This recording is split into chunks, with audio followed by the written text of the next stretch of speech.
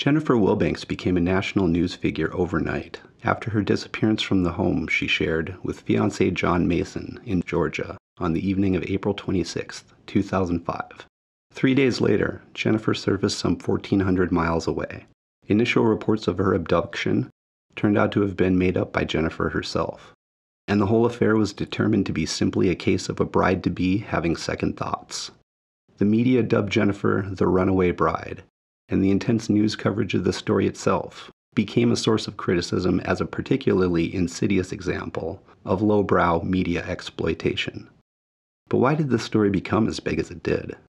What was the real story behind the tabloid product? And who was the unwitting participant at the center of it all? Jennifer Wilbanks. Behind this crazy, crazy story, there's a person.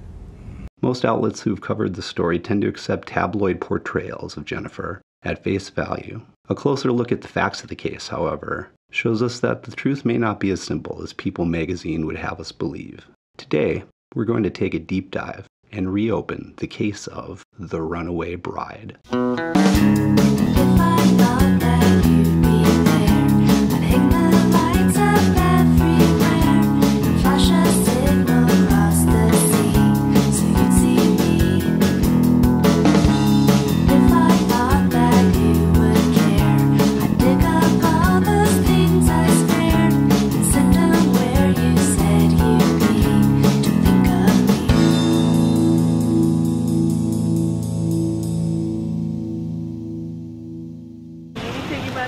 Help us if you keep your eyes and ears out for us. Thank you.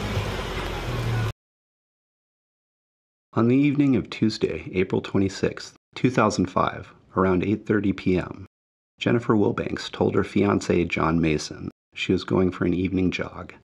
The couple were living together in John's home in Duluth, and their wedding was planned for that Saturday.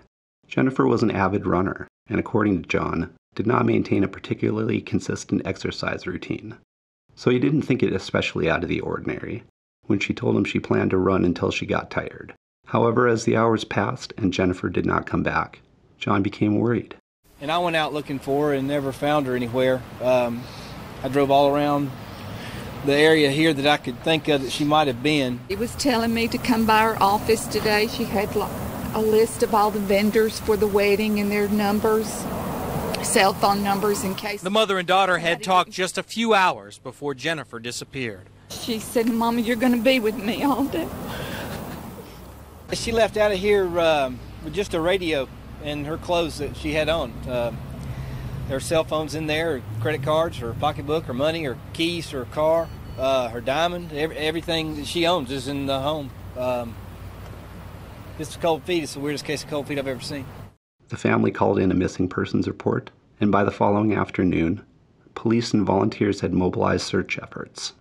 About the only thing Duluth police can tell us about Jennifer Wilbanks' disappearance is that they know very little about her disappearance. At that point, we still had no indication that a crime has been committed. At this point, we still had no indication that a crime has been committed. In our prayer. But when word spread that Wilbanks had vanished without a trace, volunteers came out of the woodwork to help find her. More than 220 joining with police to spread the word or search for clues, but nothing. But we are treating it as a criminal investigation as of now. Wilbanks' family says she left for her run, leaving all her worldly possessions behind. Friends say she was looking forward to her Saturday wedding without any second thoughts. With few clues, all cops can do now is expand their search. We were trying to search areas in which we thought that she was going to run in. We understand now that she possibly is a marathon runner. So based on that information, we're going to extend the search area out from where we searched yesterday. Jennifer Wilbanks' father couldn't sit by idly, spending the day with the searchers looking for clues, a hard day after a sleepless night. I may have slept 2 hours, if that much.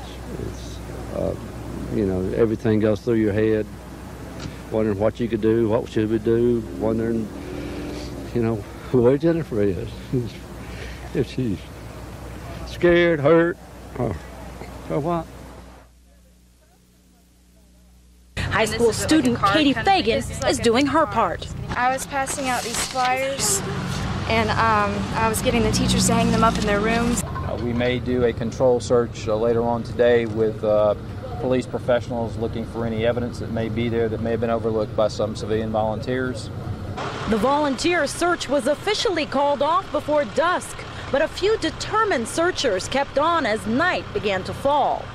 High school student Katie Fagan and friend hung signs around Old Town Duluth, just a few blocks from where 32-year-old Jennifer Wilbanks lives with her fiance John Mason. I was out here for 5 hours yesterday, and I've been passing out flyers in my school all day today, and to all the teachers, to all the students, and I tried to get a group together to make these signs so we could go around and post them. Meantime, searchers turned up a variety of items stretching from here to Forsyth County, including 2 sweatshirts, a pair of sweatpants, and a clump of human hair. Yeah, until the tests come back, whether there is any evidence of a crime, we don't know yet. We're still waiting on the crime lab to tell us, whether the clothing we picked up belonged to her or not. So right now, we still have nothing. Everything's been called off tonight. Everybody needs a rest tonight. We hold out hope that she is still alive and that she can be returned. It'd be great if she could be returned in time for the wedding on Saturday, but that just remains to be seen. Day 2 of the search ended much like day 1, with no sign of Jennifer Wilbanks. The story quickly went nationwide after it was picked up by cable news. For 3 days, speculation abounded. Was she kidnapped by a stranger and possibly murdered? Some wondered if it couldn't be a simple case of pre-wedding jitters. Jennifer comes from a very good family. She would never run off because she's getting married, or she was so excited about being married, getting married this weekend. It's cold feet. It's the weirdest case of cold feet I've ever seen. But if you know Jennifer, that's not what happened. She was so excited about this wedding. But her abrupt disappearance without a trace suggested something more nefarious was at play. Did something insidious occur between Jennifer and John? John, for his part, was eager to grant interview request, restate his innocence, and plea for her return. Investigators announced Mason has volunteered to take a polygraph, but they do not know when. It's routine. We would do that in this type of case. Give someone a polygraph. 3 computers taken from the home of Wilbanks and fiancé John Mason are being analyzed. Investigators say they want to see if Wilbanks had any unusual conversations or emails from anyone before her disappearance. The families of missing Jennifer Wilbanks and her fiancé John Mason marched up to the microphones together, a show of family solidarity in a dark hour. They offered a $100,000 reward for information leading to the arrest of anyone involved in the 32-year-old bride-to-be's disappearance. The families have come together and are supporting each other. We're doing that through our faith, through our friends, and through prayer. We cannot describe the emotional effect the situation places on our family. We apologize if we have seemed distant, but I think it's a natural occurrence. We love Jennifer very much.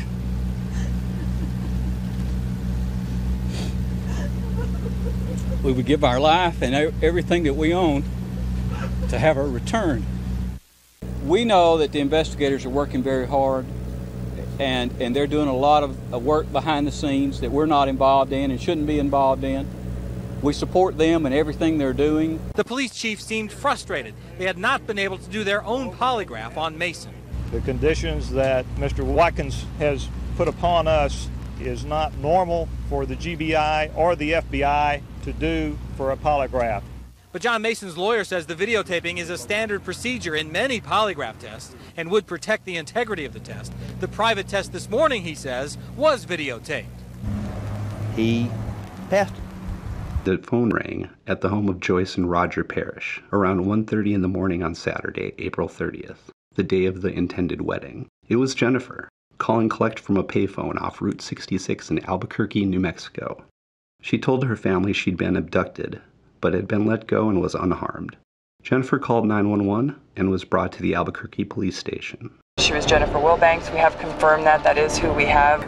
It's a possibility that she was dropped off here and released, and all that is still being investigated. So at this time, she is here, she is with police, she is, doesn't appear to be any life-threatening injuries. We're going to get her medical attention, and we will be talking to her in the next couple hours. Jennifer's family held a press conference that morning to share the news of Jennifer's return.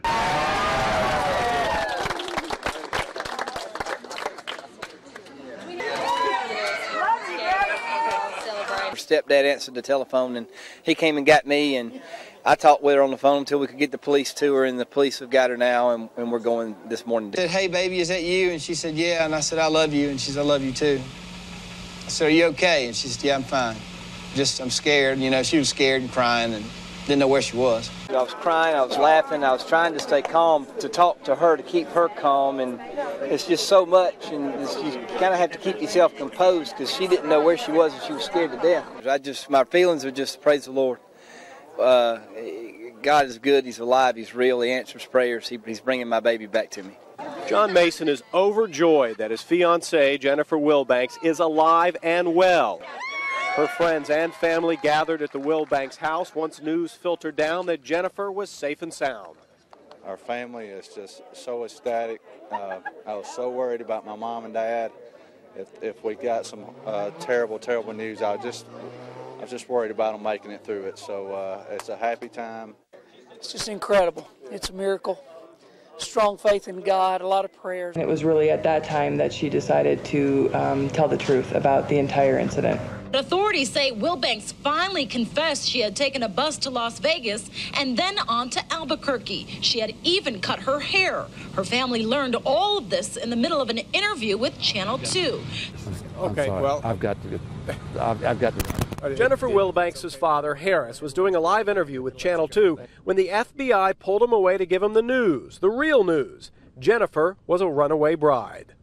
She has basically gotten cold feet, and she left and went to Albuquerque. Surprise for the family. What was their reaction? I think it was a surprise for everybody. They immediately retreated into John's home, only to reemerge hours later in a white SUV headed to the airport. Meanwhile, at the Albuquerque police station, the press had begun to descend outside. Ms. Wilbanks informed agents and detectives that she had not been abducted as she had originally claimed. Officer Trish Hoffman informed Jennifer of the situation. The sergeant that called me said, "You're not going to believe who we have in the back of our police car." And I was like, "Who?" Then they said the girl from Georgia, and I knew immediately who she was. It'd been all over the news. Possibly the first time the magnitude of her circumstances begins to occur to her. Then I remember thinking, boy, it's really going to be a bigger deal even now, because now she had made up all this information and now she had lied about it. Albuquerque officer Trish Hoffman reads a brief prepared statement from Jennifer. I respect the fact that the public deserves a statement. However, please she's requesting that she would like to speak to her family first. I appreciate the outpouring of prayers and concern, and that she has recently become aware of. Officer Hoffman offers Jennifer a blanket to cover herself as she is escorted to the Albuquerque airport and put on a plane back to Georgia. To me, that made it into sort of a perp walk, made it seem like she was some sort of criminal. Jennifer Wilbanks sits in an Atlanta police cruiser Saturday night after getting off her flight from Albuquerque, and she is whisked away to her home in Duluth. Oh, I think she's been through a lot. Fellow passengers on board the flight from Albuquerque say everyone was talking about the runaway bride. I think they're just filled with curiosity about her plight and where she's been and how she got to Albuquerque. As details continue to emerge that Jennifer's abduction story involved false claims of sexual assault. Jennifer, is there anything you want to say before we get on the plane? And that her fictitious captor was Hispanic. We all have to coexist, but for her to single out a Hispanic male was wrong. The story became a tabloid sensation.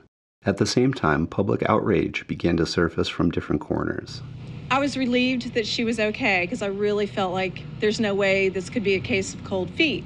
Many saw her actions as selfish and grossly inconsiderate. But then my second reaction was, how could anybody do this to their mom and dad? I just don't understand. And why not just let someone know, even if it was your maid of honor?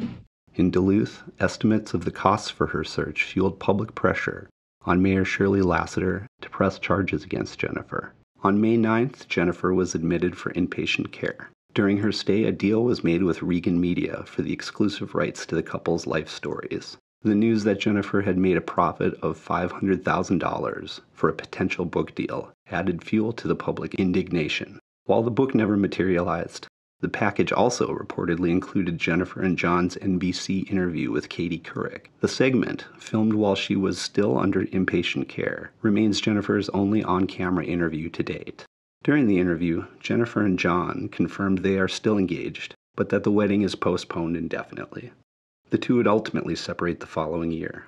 The Runaway Bride appeared to have finally found marital bliss in 2010, when her engagement to landscaping designer Greg Hudson was picked up by the tabloids. Since the 10th anniversary of Jennifer's disappearance, retrospectives on the Runaway Bride resurface in mainstream media and the occasional true crime channel every couple years. The incident remains a fleeting but deeply embedded moment in U.S. pop culture history. In recent times, Jennifer's story has drawn comparisons to Sherry Papini, another young woman who disappeared mysteriously, only to later be found to have staged her own abduction. That both women chose to identify their imaginary captors as Hispanic adds in another parallel. So why did the story of the Runaway Bride take off the way it did? We can start by considering the state of the 24-hour cable news cycle at the time. By 2005, Fox News, MSNBC, and Headline News were posing real competition against CNN, the first network to successfully implement the format nationally. The Missing Pretty Woman was already a tried-and-true storyline for this format. Aside from feeding an expanding public fascination with true crime content, it easily filled airtime and offered viewers in the U.S. a diversion from the wars in Iraq and Afghanistan. The disappearance of Laci Peterson on December 24, 2002, and the media sensation around the murder trial of her husband Scott Peterson firmly planted the missing pretty woman trope in the public's news diet.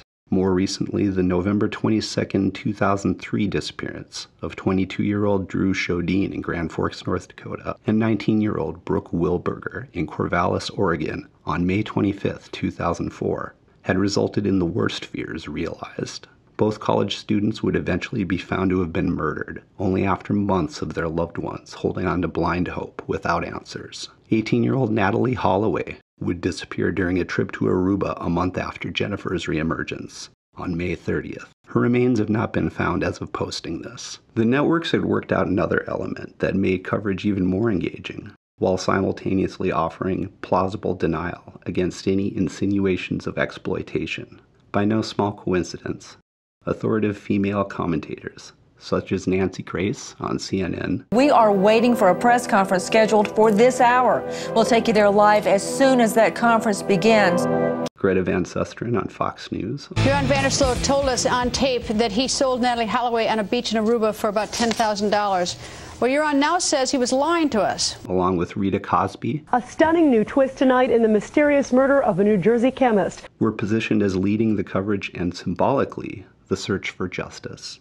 The networks found the collision of strong female on-air personalities and voiceless victims whose beauty remained frozen in a photo, cost-effective and popular with audiences. And while legacy network news and mainstream print journalism had worked to differentiate themselves from the tabloids, the demands of the 24-hour news cycle continued to blur the line between the paparazzi and correspondence. Adding to the drama of Jennifer's disappearance was the upcoming wedding. Suspicion of John's involvement in her disappearance remained an intriguing theory. The Duluth police chief says Mason planned to tell investigators today whether he'll agree to take a polygraph test. But it must lead your ears to go up a little bit when you hear the fiancé say, "I'm going to wait a day." In spite of, or perhaps even because of his willingness to field interviews and work with the police. I'm getting through, man. Yeah, faith. That's all I got left. Some saw connections in their minds to Scott Peterson's public relations efforts. Amber Fry came forward. I'm glad she did. You are? Definitely. Why? It's the appropriate thing to do. And it really shows what a person of character she is. And it allows us to get back looking for Lacey. I know there's been a lot of these high-profile cases, and I think it's tend to makes people like us in the media somewhat cynical and suspicious. Maybe are we too quick to start thinking this person, that person, this one needs a polygraph?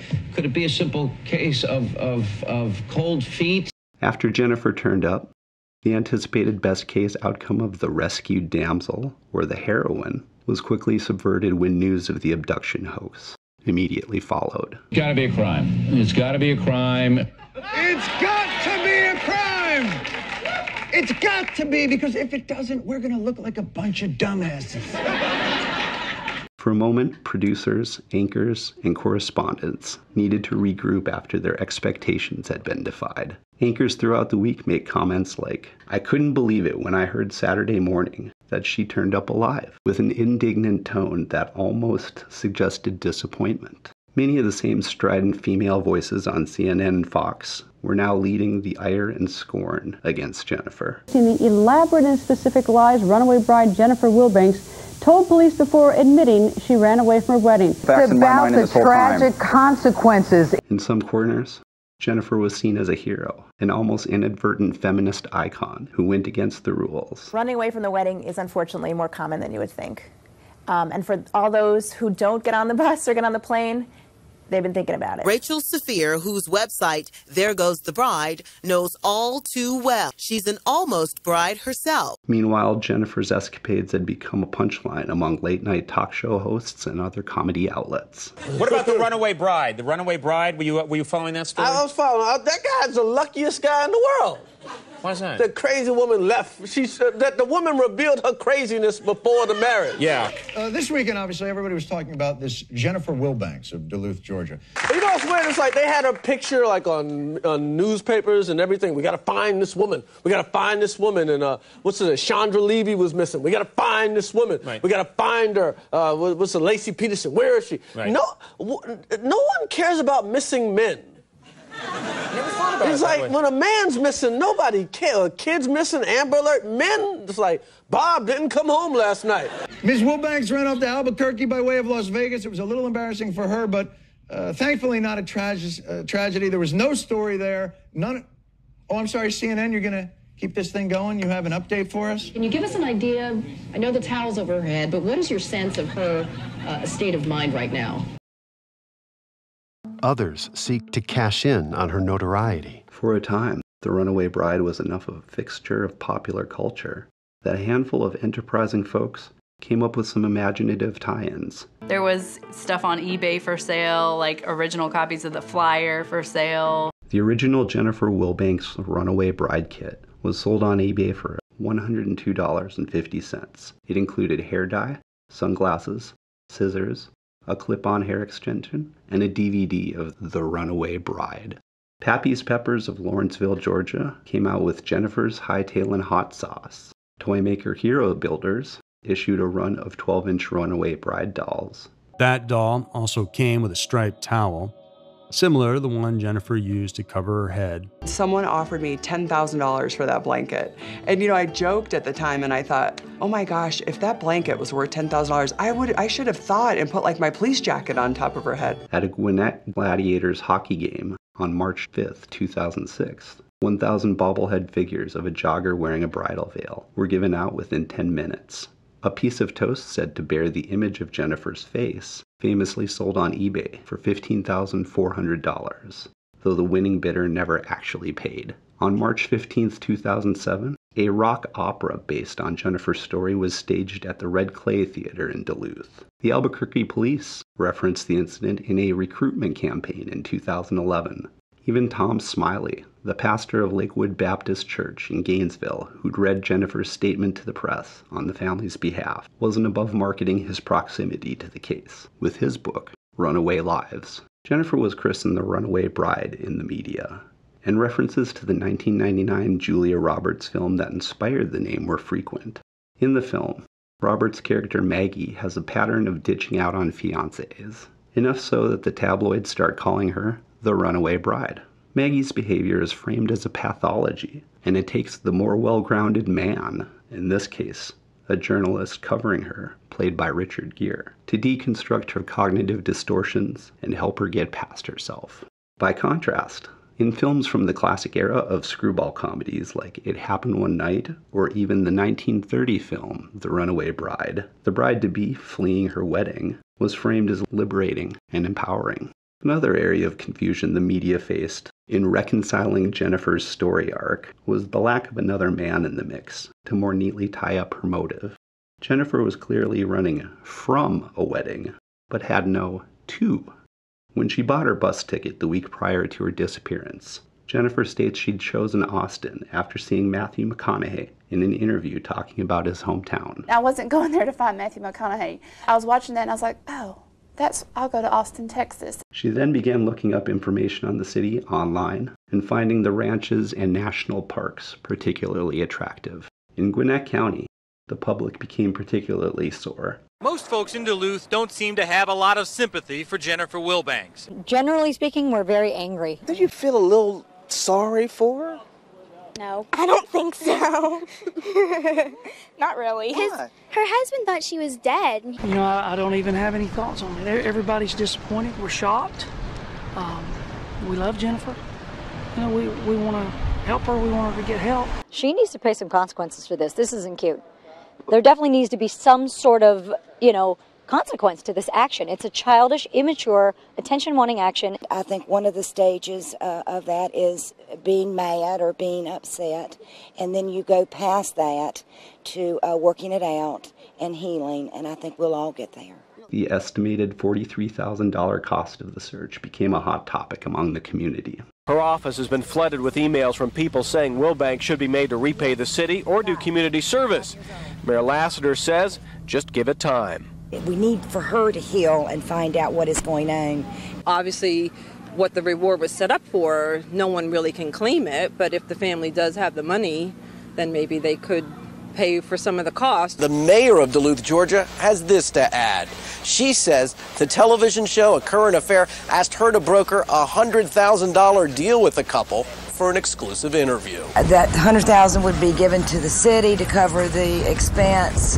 The mayor said no to the deal. A Current Affair says no comment. After Mayor Lasseter had already turned down an offer, the news that Jennifer had gotten a $500,000 book deal added to public pressure on Mayor Lasseter to hold Jennifer accountable. Given the national attention the story had drawn, the mayor had other considerations to weigh as well.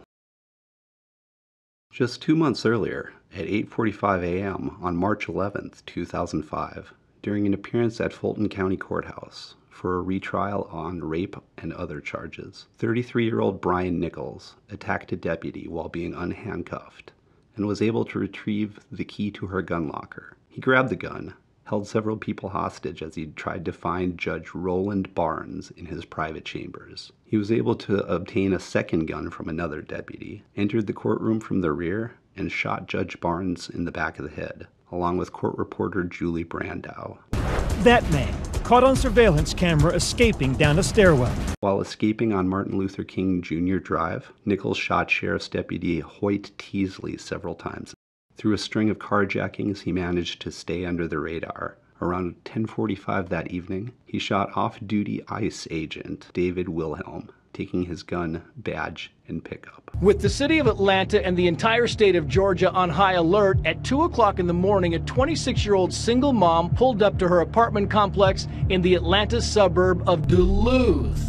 26-year-old Ashley Smith was at a rough spot in her life when her path crossed with Nichols. Ashley had been struggling with addiction since her teens. She'd seen her husband stabbed to death in a drug deal gone wrong, and had since lost custody of their daughter due to her ongoing methamphetamine use. She had just moved into her new apartment in Duluth, and after a night of unpacking, made a trip to the convenience store for cigarettes.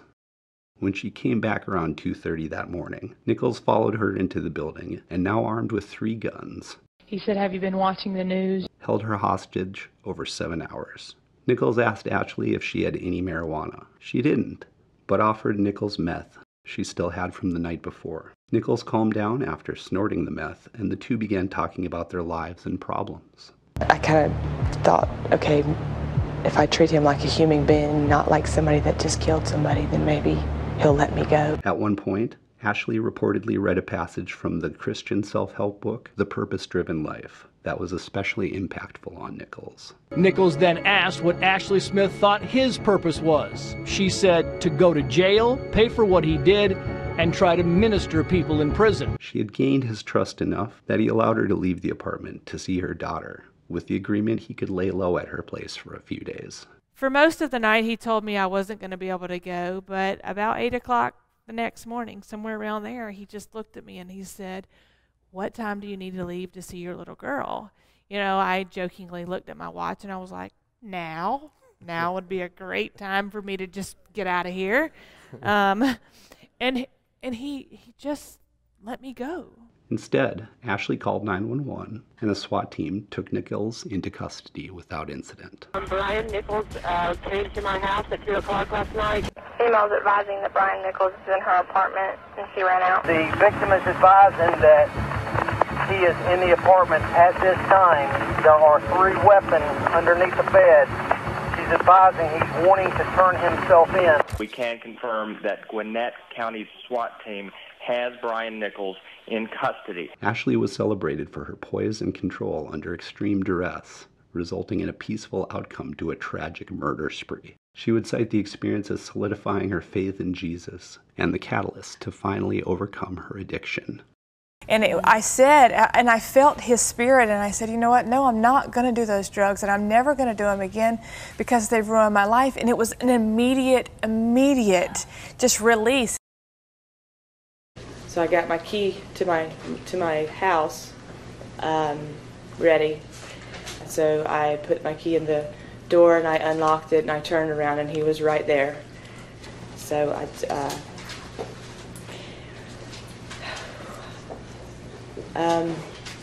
asked him if I could read. He said, "What do you want to read?" I said, "Well, I have a book in my room," and so I went and got it. I got my Bible. And I got a book called The Purpose-Driven Life. I turned it to the chapter that I was on that day, which was chapter 33.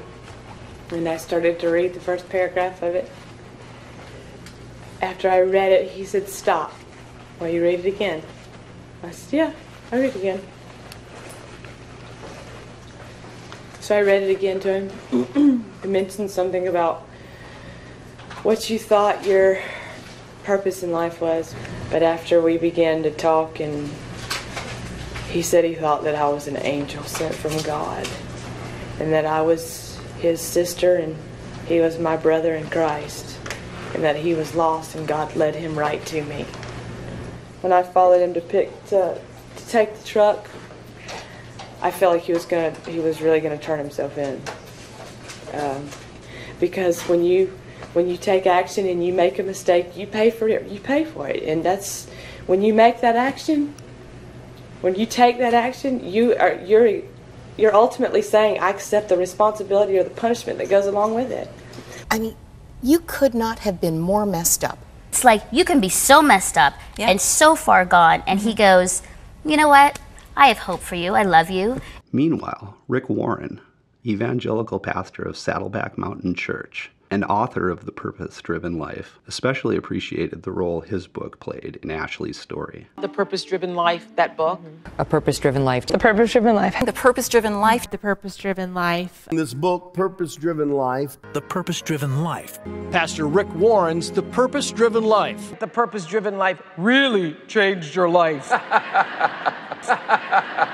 The spike in sales of the book led to Warren no longer drawing his salary from his church and incorporating a practice he called reverse tithing of 90% of his earnings by 2006. God gets paid first. Ashley was quickly approached with an offer from Zondervan Books, the same imprint which had published The Purpose-Driven Life. Ironically, comedian Lewis Black comments on both Ashley's and Jennifer's book deals in the same Daily Show clip, albeit without appearing to fully recognize how closely the stories were connected. The hardest thing about being a tabloid instant celebrity is knowing when to cash in your chips. Because if you wait until minute 16, you can kiss that book deal goodbye. Runaway Bride Jennifer Wilbanks made it in just under the wire. She's writing a book and doing a primetime interview on NBC. Movie! Going from cashing in on fictional kidnappings to cashing in on real ones, there's Ashley Smith. She's the woman whose heroism consisted of not dying. Her upcoming book will tell the story of how she's been inspired by Christian bestseller, The Purpose-Driven Life. So she's getting paid to write a book about how she read another book. The same year, Ashley shared her story on The Oprah Winfrey Show, a show that regularly featured Warren and had promoted the purpose-driven life through Oprah's book club. Here's the promo for that episode. An all-new Oprah. You saw the headlines. 7 hours of terror. A single mom held captive by the accused Atlanta spree killer. I thought I was gonna die, really. Details you have not heard. What did he tell you to do? Tied up, terrified, her shocking admission. Immediately, I thought, what have you just done? Ashley Smith, the first in-depth interview. Next Oprah. Ashley released her memoir, An Unlikely Angel, The Untold Story of the Atlanta Hostage Hero. The book would go on to be the basis for the 2015 dramatization Captive. The portrait of Ashley Smith as strong, Through the power of Jesus, he began to see some strength in me. Contrasted significantly with the perception of Jennifer as weak. Adding to this was that Ashley's story had begun from a place of disadvantage. She was still struggling with addiction and trying to rebuild her life when she rose to the occasion. Jennifer, on the other hand, came from relative comfort and privilege. I had a great life, Katie. And instead chose to run from what appeared to many from the outside to be first world problems. It didn't help Mayor Lasseter that Ashley's media nickname had become the Atlanta Hostage Hero. We never counted on Ashley Smith. We never took that into consideration. But Ashley, with your calm demeanor and handling of the situation, with your cool-headed reasoning, you were able to overcome a very serious situation. While The Runaway Bride brought less favorable direct attention onto the suburb of Duluth. And I think everybody just felt like they'd been betrayed a little bit. But it's something we'll get over. Duluth's mayor says the folks in town might get over Jennifer Wilbanks' deceptive dash to Vegas, but the city budget might not. Officials wavered as to whether legal action would be brought, but on June 1st, here at the Gwinnett County Jail, Jennifer Wilbanks, flanked by her attorney Lydia Sartain, turns herself in without comment just after 10 this morning. Her fiancé John Mason and family arriving minutes later, again, no comment. Judge Ronnie Batchelor found Jennifer guilty of false reporting to law enforcement. Your Honor, I'm truly sorry for my actions. And I just want to thank the Gwinnett County and the city of Duluth for all of their efforts. That's all. Judge Ronnie Batchelor sentenced Wilbanks to 2 years probation, 120 hours community service, and she must reimburse the sheriff's department. I thought she exemplified courage and dignity in doing what she did. She didn't have to pay the city of Duluth, but she did. Those were her decisions, and I respect her for that. Wilbanks then went to the county jail for a routine booking procedure, then left with her attorney, possibly to resume her treatment for emotional issues. The booking, mugshot, fingerprinting, a procedural after the fact in this probation case. She was sentenced to 2 years probation and 120 hours of community service, along with $2,500 in restitution. In addition, she'd paid around $13,000 to the city of Duluth towards the estimated $43,000 spent on search efforts. Photos of Jennifer working community service hours were deemed fit to print alongside captions like, As mayor, Shirley led Duluth to win the nationally prestigious City of Excellence Award for smart zoning. In 2012, Shirley Lasseter resigned as Gwinnett County Commissioner after pleading guilty to bribery charges. Along with her son John Fanning, Lasseter was charged with accepting $36,500 in bribes in exchange for building permits, along with alleged involvement in cocaine trafficking.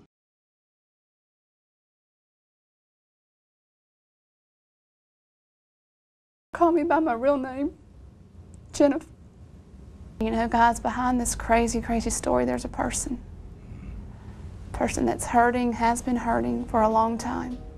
Jennifer Carol Wilbanks, along with her twin brother Matthew, were born February 20th, 1973 in Gainesville, to Harris and Joyce Wilbanks. Harris handled land management for the Georgia Department of Transportation, while Joyce was co-owner of her family's sporting goods store, Satterfield's. At the age of 6, Jennifer and Matthew's parents divorced. Joyce soon remarried Roger Parrish, and Harris would eventually marry.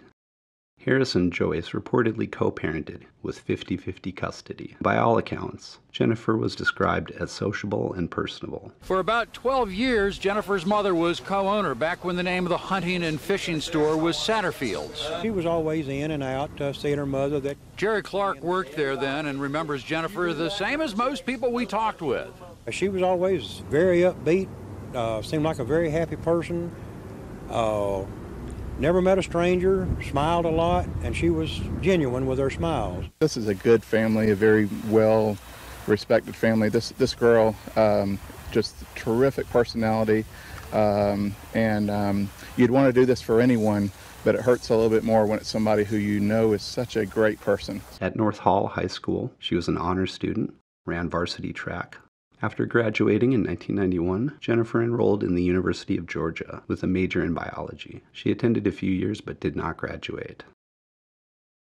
On May 30th, 1996, Jennifer walked into the Walmart at 400 Shallowford Road. She first headed to the health and beauty section, where the loss prevention officer spotted her stowing baby aloe lotion, deodorant, and tanning lotion in her purse. He followed Jennifer to electronics, where she took a Tina Arena cassette and a VHS copy of the Alicia Silverstone comedy Clueless, while she half remembers taking a DVD in the NBC interview. I think a video, a DVD. The first commercial DVD players wouldn't have been released until November of that year. Jennifer then took an inexpensive necklace, and lastly, perhaps her most infamous stolen item, a copy of Elegant Bride magazine. What did you steal? Funny enough, a bridal magazine. Jennifer was apprehended without incident.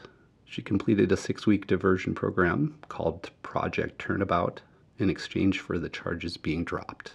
Somewhere around this time, she'd begun dating the first man who would propose marriage to her. Were you ever engaged or ultra serious about anybody, or? I've been engaged before, yes. According to an article in the New York Post, the unnamed source, who stated she was presently married to him, chose herself to come forward about his time with Jennifer because he is a Christian man and he doesn't want to bash her. She states the two had dated 8 to 9 months before he proposed. We were engaged just for a few months before the wedding was. The plans had gone as far as picking out an engagement ring and putting it on layaway, along with browsing houses, before Jennifer abruptly broke off the relationship over the phone. The wife adds that the two had remained chaste at Jennifer's request, even though, quote, he said he was fine to have sex. She otherwise says nothing particularly detracting about Jennifer beyond what a great catch she lost out on. On October 1st, 1996, Jennifer would be arrested for a second time. Jennifer had been working at the Express clothing store at the Lakeshore Mall and was charged with theft by conversion after it was revealed $1,740 worth of merchandise had been stolen from the store. Jennifer would later characterize the incident as her allowing friends to take merchandise while she looked the other way. According to the considerably redacted incident report, police responded to a call from the store manager who had indicated only that Jennifer and a coworker, 28-year-old Jackie Ruth, had received the stolen property over the last 2 weeks. The manager identified the two as ex-employees at the time of the report. She says she actually turned herself in. It's unclear if Jennifer or her cohort were on site, as the report only states that arrest warrants were sought in response. The felony charge was dropped after Jennifer completed another pretrial diversion program and paid restitution.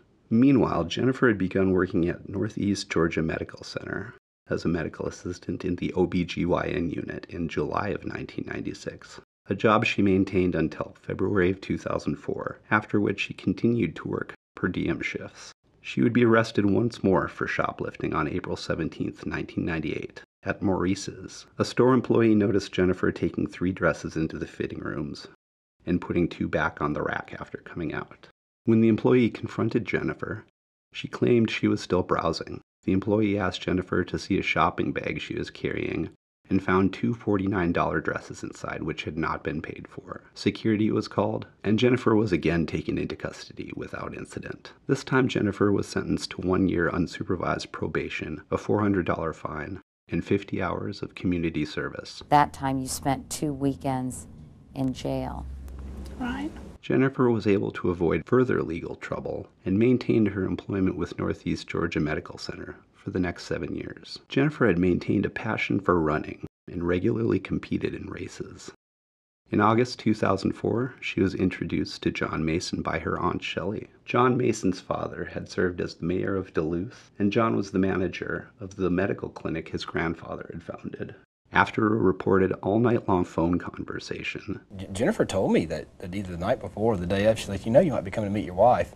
The two began dating, bonding over a shared love of running and Christianity. While making dinner one night, John gets down on one knee and pulls out a 3-carat solitaire diamond engagement ring. In December of that year, John proposed to Jennifer in the kitchen of his home. She started crying. I got down on one knee, and she's just crying. I was like, you know, will you marry me? And she's just crying. And I said, I asked you a question. It'd be nice for you to answer it, please.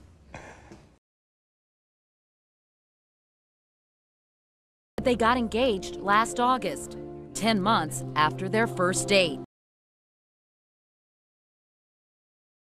The couple set the date for April 30th the next year. As plans began to materialize, the bridal party had grown to 28 bridesmaids and groomsmen, and over 600 RSVPs had come in from guests. Hundreds of wedding gifts had already been received by the evening of Jennifer's disappearance on Tuesday, April 26th. From an interview with Fox News Channel to air on Hannity and Combs. I got to be honest with you, we really haven't done a great deal of talking. We've just kind of been for the last day and a half, and it's kind of been nice. After Jennifer's return to Duluth, John announced the two would remain together, but that their engagement was postponed for the time being. Jennifer declined media requests aside from a written statement she released on May 5th, which Pastor Tom Smiley of Lakewood Baptist Church read on her behalf. At this time, I cannot fully explain what happened to me last week. I had a host of compelling issues which seemed out of control, issues for which I was unable to address or confine. Please, may I assure you that my running away had nothing to do with cold feet, nor was it ever about leaving John. I thank you for every expression of support and effort. Your sacrifices of time and personal inconvenience touched me deeply. I truly hope your spirit of care is not lessened. I understand that many people wanted to hear from me personally today, and I wanted to be here. However, I look forward to the days ahead when I am strong enough to speak for myself. Each day, I'm understanding more about who I am and the issues that have influenced me to respond inappropriately. Therefore, I have started professional treatment voluntarily. I am sorry for the troubles I caused, and I offer my deep and sincere apology. When she got back, we talked about, all right, what do we do now? I said, well, you got to get some help. She remained secluded at Joyce's home in Gainesville before being admitted into an inpatient program on May 9th. A statement to the press was released the next day, this time delivered by Sammy Smith, another pastor from Lakewood. Ms. Wilbanks entered a highly regarded inpatient treatment program on her own volition to address physical and mental issues which she believes played a major role in her running from herself. Updates on her condition will be announced at a later time, as approved by medical personnel and her attorney. The facility and type of treatment program that Jennifer was admitted to was never disclosed, though Jennifer would state she was excessively medicated during her time there. Jennifer remains vague and evasive on the issue in the Couric interview. We're not supposed to put labels on it. Jennifer suggests a history of suicidal ideation and notes that she'd contemplated suicide as an alternative to fleeing. I had a bottle of pills, or I had the bus ticket. She talks about a bottle of pills. You say you had a bottle of pills, but never elaborates further. And I decided not to play God that day. So I got on that bus. When watching Jennifer in her only voluntary on-camera interview, It bears repeating that Jennifer is now undergoing inpatient psychiatric treatment, but was given a weekend pass during which she sat down for this interview. One compelling piece of collateral information that made its way out came from Jennifer's twin brother Matthew. In a New York Post article, Matthew gave his first public interview following the scandal, and while it's highly unlikely that the headline, "My Sis Jen's a Runaway Thief," is a direct quote, Matthew did note, "She's done some things that an average person would not do. She's had issues prior to this event, and she's nowhere near healthy. It finally caught up to her." Matthew describes himself as the goody two-shoes of the two, and Jennifer as having more of a social life, which he says played a part in their diverging paths in life. Matthew felt in his gut that his twin sister was still alive while she was missing, and didn't feel a staged disappearance was beyond the pale. I just felt I felt pretty good that I was worried. Don't get me wrong, but I felt like she would show up somehow, and I even told a couple of people. And then, I mean, this is going to sound crazy too, but I told a couple of people I thought she might call today. I was so worried about my mom and dad. If we got some terrible news, I was just worried about them making it through it. He added, "I don't believe she planned it.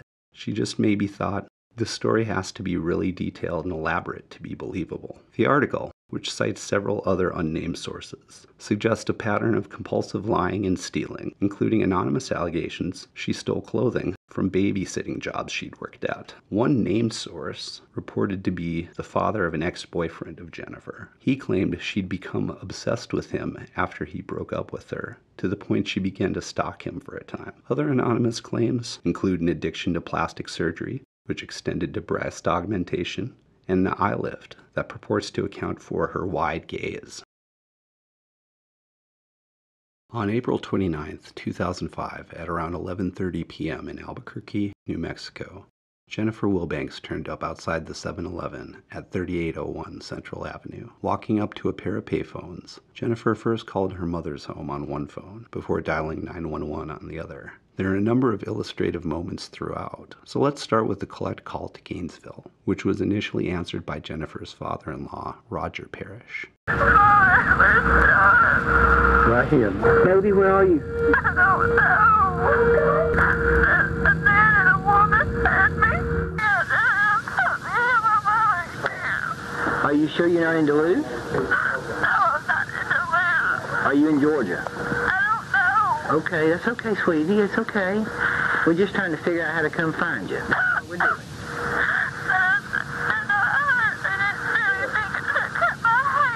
They cut your hair? And that's all they did to you? Well, that's great. She sees your daughter. It was a man and a... In the first call, Jennifer has already established that her abductors were a Hispanic male and a Caucasian female, a phrase she would repeat verbatim. Jennifer repeatedly seeks out permission and guidance to the point she needs Roger's approval before calling 911. Albuquerque 911, operator 44, where's your emergency? I'm at the, I don't know where I am. I'm right here beside Solano Street at the 7-Eleven. Okay, what's going on? I've got my family and the police on the phone. I was kidnapped earlier this week, and I'm here now. And Jennifer. What happened? I was kidnapped from Atlanta, Georgia. I don't know. My parents said it's been on the news. I don't know. And who did this to you? I don't know. They just drop you off right now? No. I don't even know how long ago it was. They didn't drop me off here, away from here, back off the other street. I mean, I could show them, but I don't know where I am. Okay. And the person that did this to you, was he or a she? It was an Hispanic man and a Caucasian woman. Okay. And the male? But it happened in Duluth. Okay, and the male that did this, is he black, white, Hispanic, or Native American? Hispanic. Okay, about how old? I would say in her 40s, maybe. What is his weight, do you think, approximately? Thin, heavy, medium build? It was medium build, yeah. I don't know. What color hair did he have? Black. Was it long or short? Short. Do you have any facial hair? No. What color shirt or jacket was he wearing when you last saw him? He had on a maroon jacket, and I don't know what color shirt under it. What color were his pants? Blue jeans. And what kind of vehicle was he driving? It was a blue van, like a work van. Was it a conversion van or a small minivan? It wasn't a minivan. It was like a painter work van.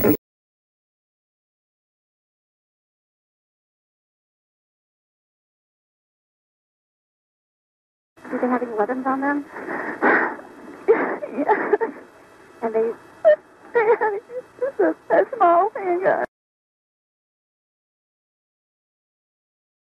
What direction did they leave in? I have no idea, because I don't even know where I am. Was it a dark blue conversion van? No, it was a lighter blue.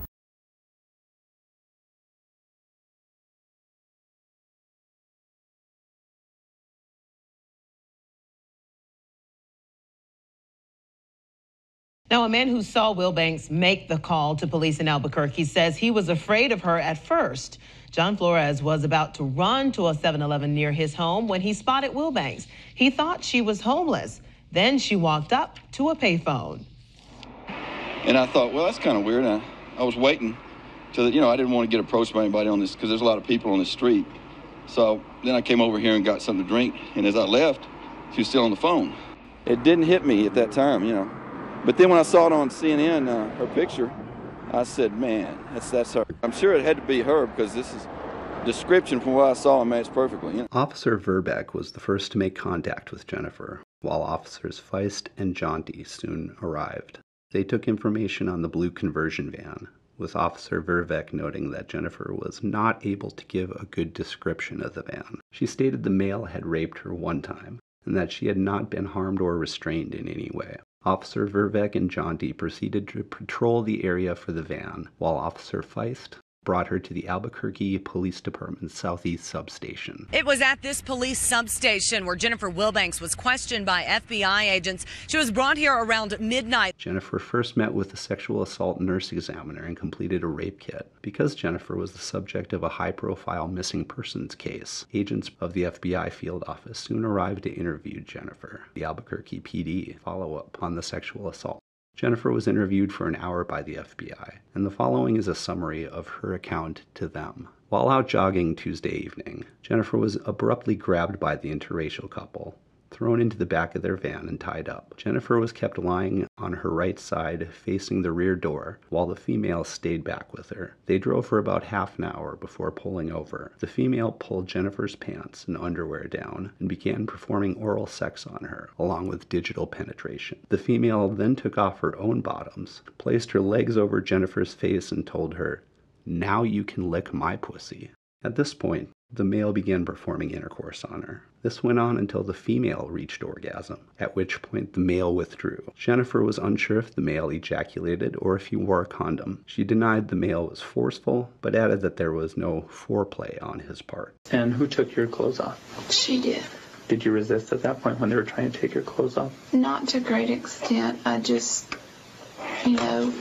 said, please don't, I said, please don't do this, but I didn't put up a fight.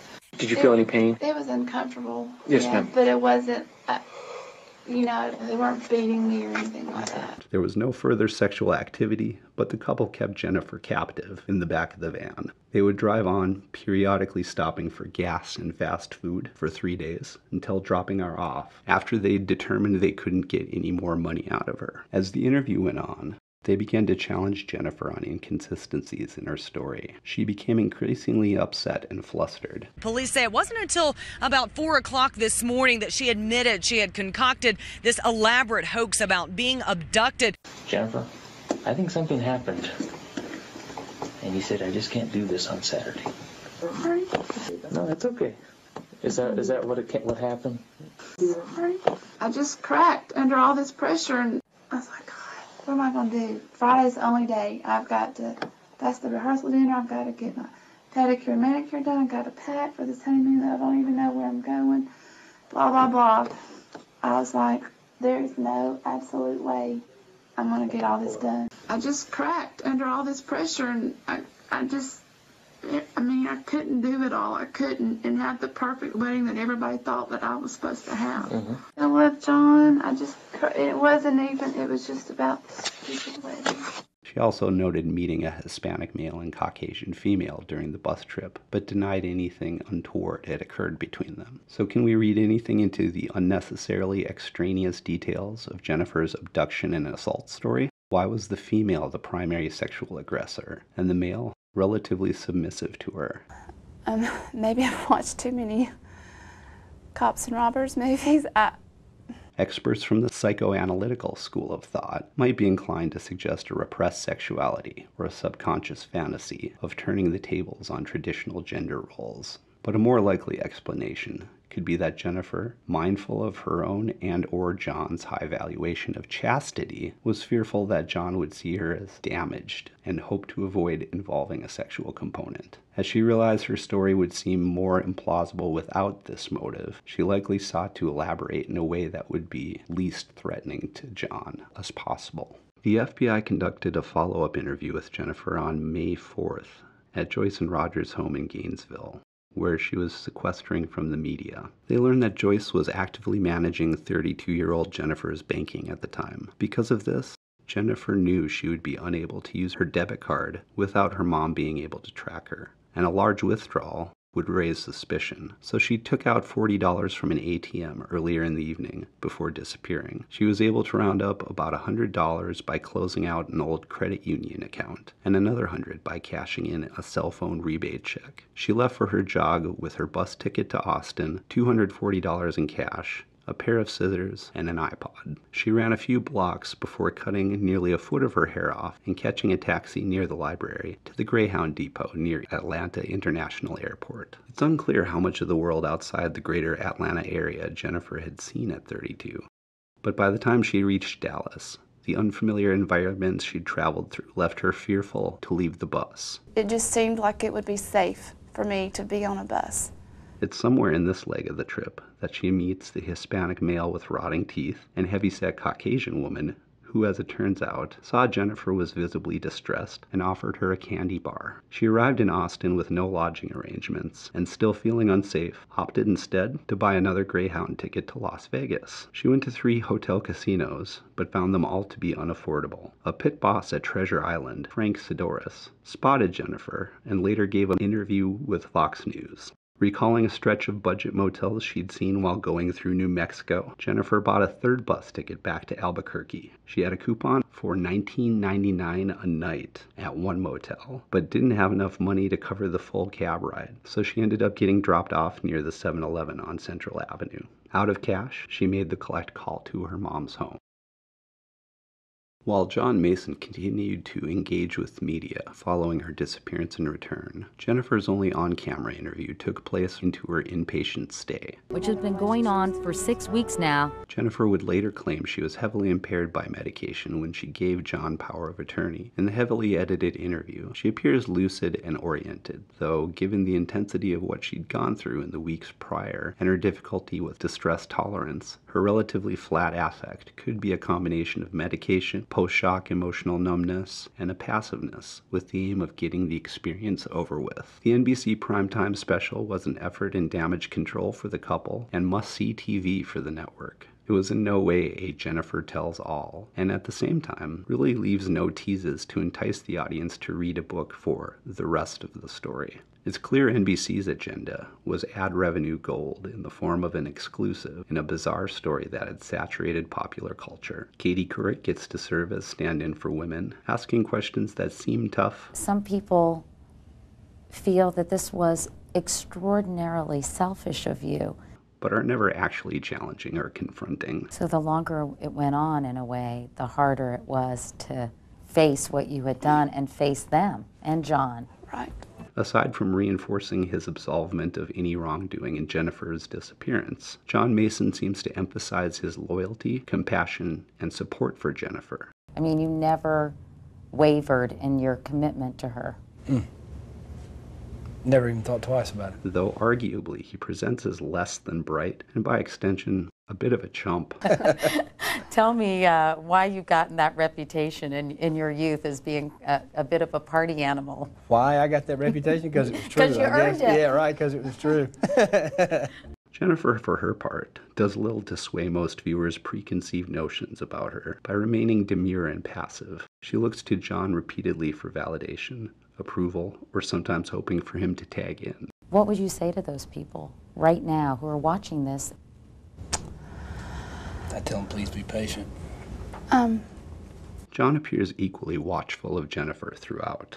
She appears to be walking a tightrope of shutting down speculation, reclaiming some of the narrative as best she can, and appearing penitent while appeasing John. She gives answers that appear scripted at times. Jennifer is visibly hesitant to volunteer any more details than necessary over her criminal past, and passively goes along with the cry for help explanation provided. They often say, Jennifer, and I'm sure you both know this, that committing this kind of crime isn't about the stuff. Cry for help. Right. Other questions tend to be leading and closed-ended. So pretty soon after you all met, you knew that this was the real deal. Was that a cry for help? And was anyone listening? Were you seriously considering suicide? Was it just impulsive? Taking further burden off Jennifer to elaborate. Why? Why? As a result, she isn't really humanized enough to override the two-dimensional media version of the Runaway Bride, but ultimately, a sanitized version of the story with implications of a tidy ending mutually benefited NBC and the couple. Jennifer reportedly ran in the Chicago Marathon that October, but did not engage with the media during the event. By May 2006, John and Jennifer separated. John evicted her from the home he'd purchased with the $500,000 Regan Media deal. Jennifer filed a lawsuit against John for half the money, plus $250,000 in punitive damages.